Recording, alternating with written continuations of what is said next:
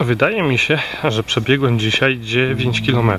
Moim zdaniem bieganie rano to jest jedna z najfajniejszych rzeczy, jaką można zrobić, jeśli chodzi o sport. Bo to nic nie kosztuje, a ustawia nam samopoczucie, optymizm i siłę na cały dzień.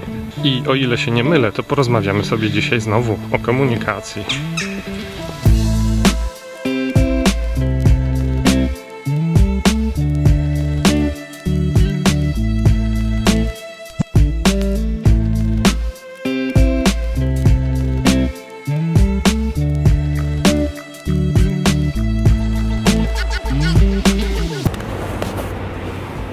Cześć!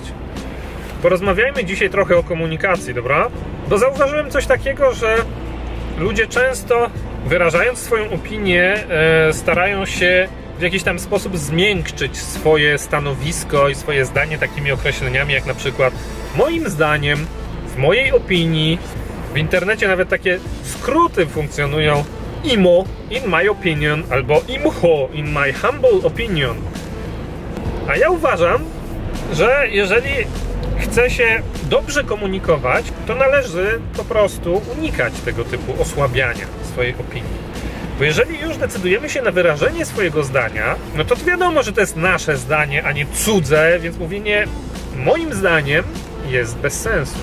Zawsze, niezależnie od tego, jakiej figury stylistycznej użyjesz, zawsze mniej więcej 10% odbiorców twojego komunikatu poczuje się urażonych. Tacy są ludzie chyba.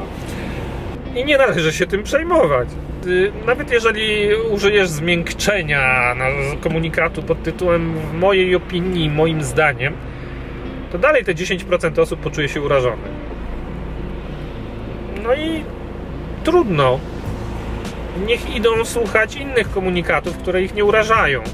A już w szczególności, jeżeli prowadzisz jakąś taką komunikację szeroką, na zasadzie udzielasz się w social mediach, publikując jakieś artykuły, masz swojego bloga, vloga czy coś tam, no to naprawdę nie używaj sformułowań moim zdaniem, w mojej opinii, to jest moja subiektywna ocena. No wiadomo, że jest to twoja subiektywna ocena, no przecież wiadomo, że to jest twoje subiektywne zdanie. Nie ma zdania obiektywnego.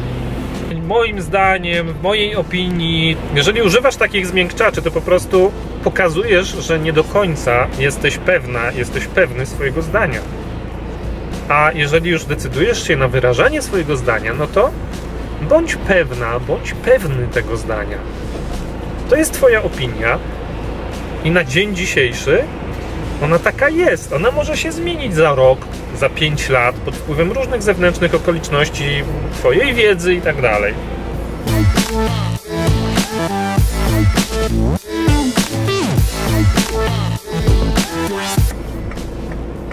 Niestety nie ma jej jeszcze w kancelarii. Powinna być tak po 10.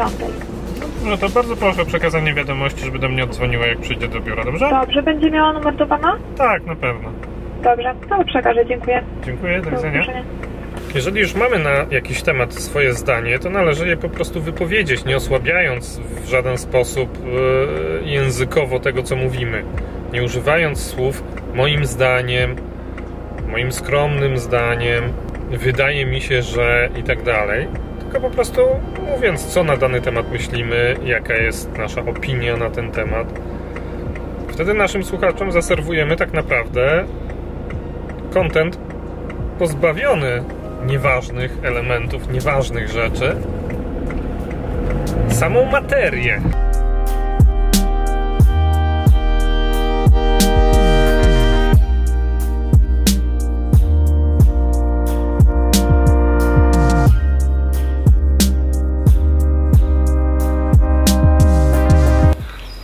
To wszystko, co powiedziałem na samym początku tego odcinka, to jest właśnie to. To jest in my opinion, in my humble opinion. Subiektywnie rzecz biorąc, to co mnie kiedyś rozwaliło po prostu na łopatki, to jest to, jak sobie przeczytałem w takim polu o mnie, czy o blogu u Samcika tego z Gazety Wyborczej, gdzie on tam się tłumaczył, dlaczego jego blog jest subiektywny. O kurde, a jaki miałby być? Obiektywny? Pralnia to jest taka firma, która pierze rzeczy. Rzecz? Rzecz? Rzecz to jest coś. Dom jest rzeczem. Dom jest rzeczą, tak. Okna są rzeczami.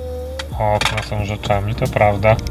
Samochód jest rzeczą. Samochód jest rzeczą, tak. Szyba jest rzeczą. Tak.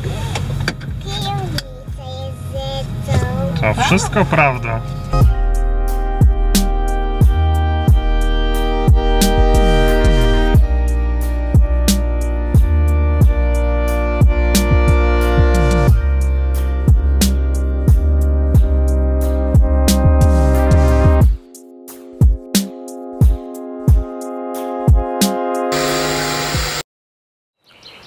Mam nadzieję, że Ci się podobało.